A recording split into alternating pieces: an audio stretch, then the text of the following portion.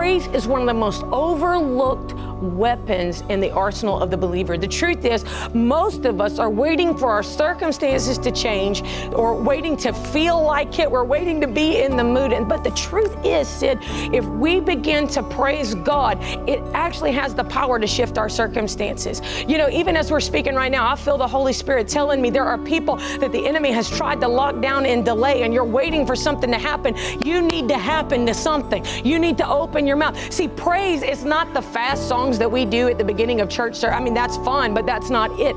Praise is when I declare God's reputation back to Him in spite of what I see happening in my life around me.